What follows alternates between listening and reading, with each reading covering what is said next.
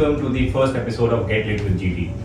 As I had promised all of you, we would be taking learning out of the classrooms and the design studios and bringing it out along with industry experts and talk about things that we all ought to know now. So, as a part of the first episode, I have with me today my dear friend Maneck. Maneck is an architect, he's a lighting designer most of the times, and sometimes a philosopher. So thanks Maneck, thanks for coming over, really appreciate it. Thanks Gautam, thank you for having me over. The reason for doing that was we've always had these discussions around the role and the relevance of technology in our profession, right? And there's this huge wave of generative AI which is now in all spheres of life, in all walks of life, from our kids and their education, them knowing about ChatGPT, to things around how generative AI is just going to turn the world on its head. I feel that the entire profession of architecture and design is still relatively superficial about it, and that's my opinion. I'm sure there'll be a lot of daggers drawn as people hear what I have just said. But what's your personal take, generative AI and the design world? What's your personal take on it before we dive any deeper? It's a tool. So far from what I've seen, it's as good as the prompts and your inputs. So really, you've got to, I remember going back early days, CAD was just about introduced and was catching on. It was the same argument. It's now intrinsic to our working, whether it's one version of CAD or another software that builds in 3D. So it's, at the end of the day, these are tools. We've got to use them, and the way we use them is what's going to produce their output, which is either fantastic or terrible. So yeah, that's my take on it. It's still very early to see how far it will penetrate into the industry and what will be the depth of the integration as time goes by. But I think it still remains a tool. So I'm not challenging that. I am given now this venture that I started 5 years back, and the way we have taken this entire journey in terms of adoption of first understanding emerging technologies and then adoption and bringing them mainstream through the work that we ourselves are trying to do. So I am all for generative AI. My worry or my challenge is that we, in our industry, in particular, in architecture and design, have a very superficial level of understanding. And it is a thing that I've been seeing and reading, and the posts that I see on social media, things that my friends talk about, that, oh, I am exploring AI tools, etc. But I have still not seen any meaningful generative tool that has come about and made an impact. The way, for instance, we all use ChatGPT in our day-to-day life today, right? I mean, I personally do. There are a lot of things that I get done with it, and I am a big fan. But from a perspective of getting it to do our daily task in terms of design, have you actually come across any meaningful generative AI sort of an intervention for the process of design? So far, I don't think I've come across anything that's meaningful as for designing. For image generation, yes. I think there's abundance of newer websites and tools that have come about. You've got something that's integrating with Photoshop, Firefly. So you've got all that happening. However, it's again based on its prompts. You ask it to do something, all the videos and all the images we've seen are perfect. So which makes you wonder the ads. So yeah, I like to see the flawed ones. That's my problem, yeah. I like to see the flawed ones where you give it a prompt and it did something absolutely ridiculous. But that being said, in terms of our industry, I've seen these being used for great rendered images, for getting your perspectives corrected, adding something in the middle of that image, but not for design per se. So yeah, in a nutshell, no, not yet. And that is exactly what bothers me. So get into conversations on a daily basis, practically on a daily basis, and people talk about, hey, I am exploring AI-based intervention in the process of design. Then of course you meet a lot of, I get to meet a lot of tech co-founders, a lot of them involved in really meaningful interventions from a deep tech perspective. And when I present them a view that I do not think design per se can get generative and AI based 100%, they do kind of respond back and challenge me on that. But my problem really lies with the fact that the generative AI journey commenced some time back. Yeah. There have been meaningful interventions in other spheres of life, in other professions.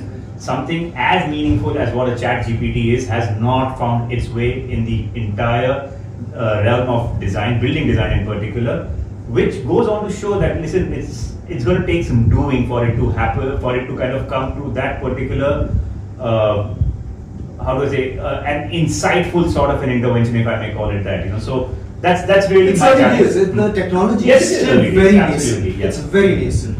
Where I would eventually see this going and how it could potentially integrate with the AEC industry, how would be probably analyzing data. Again, one of the big misused terms, big data, right? Yes, right. What are we doing? Smart cities. What are we doing with all that information? Now, something like this, a software or a plugin that can help you sift through the data, pick out the relevant points, and then help you in designing. So it could be cross-referencing from climatic data to footfall, and all those things. I mean, there are a million things that can be integrated within our design. Absolutely. Which we as humans struggle to. So having all that information around, and if we can potentially just have it filtered down. The amount of data that we generate, or the amount of data that is required to make a meaningful build form, meaningful, not a banal one, a meaningful, responsive build form.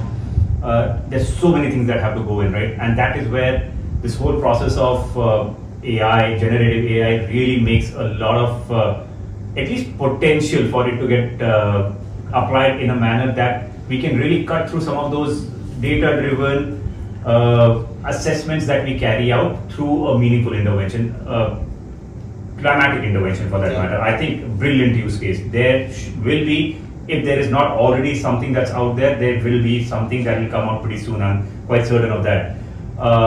The way a building needs to be for it to respond to the climatic challenges around, respond to the climatic needs of that particular build form, I'm absolutely certain something is going to come out there as well. Which brings me to the point of discussion that I wanted to bring in, like I said, on this other hat that you wear, and which is most of the time, right? Lighting. I think there could be a very meaningful intervention from an AI-based perspective for the lighting design to actually come out in a manner that is suited to that particular function that a building has to, or not only just a building, I mean an office interior or a home interior too. What is required for a building design or lighting design to be optimal can or will see an AI-based intervention pretty soon. Absolutely, I think it will be fantastic because we can work with something that can help us just design fins, louvers, depending on your exact geo-positioning. And not just that, we can also factor in things like buildings around. And then at what time, maybe this is a leap of faith or wishful thinking, but what time should lights come on at, artificial lighting comes in at 5%, 10%, so that the occupant is comfortable? And will it vary on depending on the number of occupants? So all those factors, so basically AI marrying BIM. So that's a lot of acronyms, but it would be it would be quite interesting to see that. Preventive checkups on, let's say, drivers, and of course we're just talking about lighting, but HVAC things, security, fire, predictive things. All right, it's been so long since you've replaced the batteries of your carbon dioxide monitor. That would be interesting, where your AI starts really meshing with the building and becomes more and more seamless. Now this can be an extremely scary thought as well. I was it's while you were speaking, I was getting scared. It's happening to me as I speak. But if you look, it has the potential of becoming a Stephen King new novel, but that is possible. Now, should we do it? That's another question. And I'll stop you there, and that is the point I want to pick up. That how much do you want AI to get done for you, and how much do you think you, as a lighting designer, want to own up? I mean, I don't want. I mean, when I used to be a designer, I would have ideally liked everything to be done by me. But then I'm talking about 25 years back, right? Right now, in the current state that the profession is in, are we fine with feeding in parameters and a lighting design coming out, or do you still believe that it is your intervention personally that is required for a superlative lighting design to come out?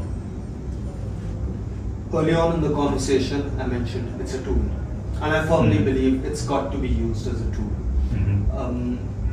A wrench is a wrench, but it can't do anything on its own. Someone has to turn it and put it in the right position. Similarly, I think if we are taking ourselves out of the equation, then it's just an algorithm or something that's learned from that algorithm and has processed data. The personal touch, intervention, that human element is going to be gone, which I am not in favor of. Of course, it will also make our jobs redundant, which is a second scary thought. But I don't see that happening in our lifetimes, but that might just come and bite me in the rear end. But I honestly think, why don't we go back to a time where everything started being manufactured, be it clothes, be it hardware, everything's factory made. Now we are back at a point where we want things to be handmade. It's more expensive. That's a good point. Mass produced, yeah, sure, cookie cutter, literally everything's just factory made. But we come back, yeah, I like it for that little blemish, that little dent in the table, that unfinished polish, which makes a difference, which makes it unique. I think that's what one's got to turn towards. So if I hear you right, I've heard you say clearly that it's a tool end of the day. Let's keep our aspiration for it to be tool based. What it is going to require for a superlative design to happen is still going to require what we have up here. A machine may be able to aid you to kind of better it, but the starting point is going to be up here, right? Yeah. So, sticking with this particular thought and understanding clearly that a tool is a tool is a tool, how much of demand of generative AI or AI-based tools are coming from your customers today, the clients out there? Do they, for instance, know some products that they come and tell you that, hey, Maneck, use this, or it's just a fancy word that they have got onto and they come and demand that, why are you doing this manually? I remember when, again, some 15-20 years back, while I was still kind of in the process, in the entire profession of design and build, a lot of customers used to come and tell me, what do you need to do? All you got to do is you'll feed in some parameters into the computer and out comes a drawing and layout and you'll get it done, right? Why do you want to charge such a large fee from us? And we used to laugh. But has that aspect come back, that your customers are asking you to use generative AI, and then are you in a position to kind of tell them, and are they in a position to listen to you that, hey, listen, it's end of the day, it's just a tool. Everything I am doing as the design professional here? So I think so far we've been fortunate. Nobody has tried to demand this from us. Most people are very happy when we give them a computer-generated simulation that says this is the kind of lux level and these are the visuals, this is what we are expecting. And then after that we always move towards a mock-up. So that diktat hasn't come through, and I don't, I dread the day that someone's going to be like, you've got to use AI. At the end of the day, we've got to design as per what someone wants. So that's where with the software, with the new hat that you wear, you've got to a point where you're also integrating lighting. Yeah. Let me put that back at you. Have you had architects or lighting designers come back to you and say, hey, can you let me just make a box and can you populate it with furniture and lights and everything? Oh, people are going to say, people are going to hate me when I say this. Yes, actually. And people have said that make this task easier. So actually, let me just bucket this. Let me not just try to trivialize this matter. What people have demanded, including you for that matter, is the ability for the light to behave in a particular manner, so that they could assess the impact of lighting design in an environment that is not really built yet. So that those options and alternatives could be quickly prototyped and discussed, and then whatever goes to site is discussed in an informed lighting design. But while this school of thought exists, and I respect that, there have also been requests where people have said that let me just feed in parameters and out comes the lighting design. We have tried to build that, but end of the day, I think what you said, what you need to think, your thinking cannot be replaced. Those parameters that you require to work with are what we have built into the product now. So I'm really glad to hear that, and I'm aching to test it out as we've discussed earlier. But the way I look at it in terms of approach, and please don't crucify me, any of the people around for this, but there's an engineering approach versus an architecture or a design approach. Where what you've just described to me is parametric parameters. If you've ticked all the boxes, you're good. But design's not always about that. See, now because we're talking about lighting, let's pick up simple setting, a home, someone's house.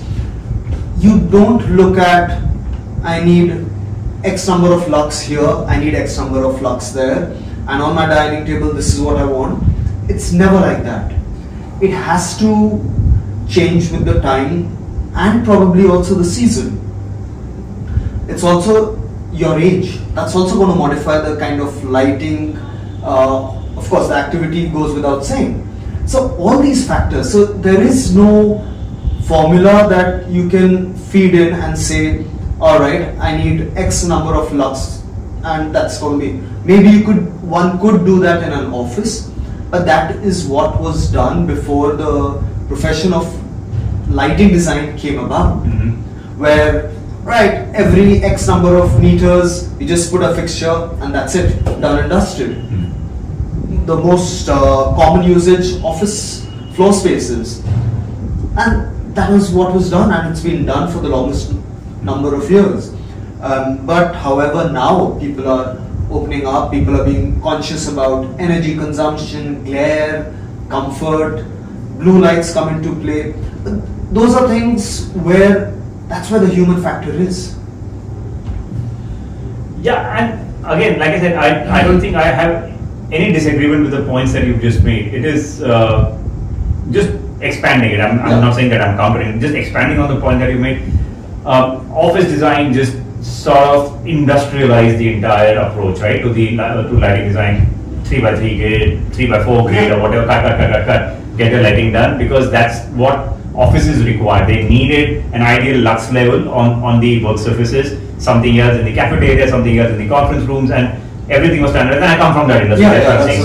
So from that aspect, building a tool that is going to help you achieve that is very easy. But when you come to homes, when you come to customized spaces, it gets extremely challenging. And that is where I still believe that level of thinking that we have been discussing ever since we started this session is extremely important. But all points well taken, and I think, like you said, we will have to figure out clearly as to where all do we let this tool come in and support us in our endeavor to build the right sort of environment for the people that we are designing for. And that's the way it is going to be. I mean, I keep seeing things on social media, people saying that design is going to go this particular way where you're going to just type, give me a 3-bedroom home and with ceilings height of being here, and design is going to come out. Well, if the profession is going to come to that,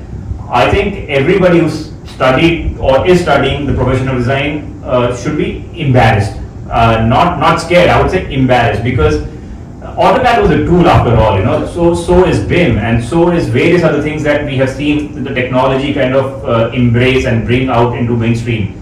So working with the tool is absolutely fine, but if you have to type in that create an office space of 500 seats for me, or create a building of say 50,000 square meters for me, and with these sort of features, the way we write emails or things with help of ChatGPT, it's probably a bit of an embarrassment for the profession. Would you replace a doctor with AI? A lot of people are going to hate us for what we are discussing here. I would not, but I'm sure there are people out there who are going to challenge, and we'll see comments coming out as soon as we post this particular podcast, because I think people are already kind of suggesting that AI should replace doctors to take away the possibility of human error. I read an article, I think last week, I found it hilarious, to be honest, but a machine error is pardonable, a human error is not, so it's a bit of an awkward article for me. Even machine error, machines are doing what they've been instructed to do. Even their learning so far is based on the inputs, the feed, what they've been trained to do. So human error comes in, or potentially even there. So yeah, as a human, I could in an error switch off the machine, so the machine stops performing. Right. Well, human error, right? Or trip over a plug point and the wire comes out, human error. Machine stops performing an operation right in the middle of it, and somebody just wanted to charge a phone. Passionate views on this, but moving away from AI, what are some of the other technologies? What is being talked about in the profession today? I mean, so if there are any students watching this, and I know you're actively interviewing, and anybody who wants to join ATPL, please call Maneck tomorrow. Use my reference. I don't have a code. But what are some of the other technologies that you will tell the students who are watching this or will get to watch this that they should learn before they kind of go and join the profession? So technology, I think 3D printing, it's got phenomenal potential. I'm reading about where light fixtures, for example, there are people who are printing the lenses. So what that does is, within a single fixture with, let's say, 5 light engines, you could have each one with a different lens, but it's just one form factor. So within that little piece of acrylic, plastic, or whatever PMMA, it could be printed in such a way that this particular one is a wall washer, this is a narrow beam, and this is a wide beam. So all you have to do is, if you want to change the lighting effect, you could just swap that out and put in a new one. So that's pretty... But on that note, as we end this session, any message you want to send out to those young professionals who are going to be listening in, or who are going to be looking at this, maybe patiently so, for the 30-35 minutes that this is going to be going? So I think it's going to be pretty universal and generic. You've got to observe things around you. Architecture, and when I say architecture, it encompasses all the allied fields as well. It's all about seeing what is around you and designing for comfort or to serve a certain function. So you've got to just be aware of things around you, without which details. Is it going to be, how does one experience the space? How does one experience it during the day, evening, night, from outside, from within the space? It's very, how do I put it? It's straightforward. However, you can add lots of twists to it, but you've got to be observant enough to understand what is lacking or what can be added. So that's I think, observe, study the world around you, and you'll just become a better designer. Observe and don't be over reliant on AI tools. Rely but not harm. Yeah, Don't exactly. rely, don't Use make your it brains. like. नकल के लिए भी अकल चाहिए. Yeah, use your brains. Good one. So thanks Maneck, thanks a ton. It's been a pleasure entirely. So guys, I hope this first session was useful. We promise more of it and more regularly. So with that, we bring this particular session to a close. Write in, tell us what you'd like to hear about. We'll try to ensure that you hear more of it. Like I said, outside of the classrooms and outside of the design studios. Let's make this more fun, interactive, and bring to you what you wish to hear about. If there are questions, please post them. We will try to respond to as many as we can. And looking forward to seeing you again real soon. Thank you so much.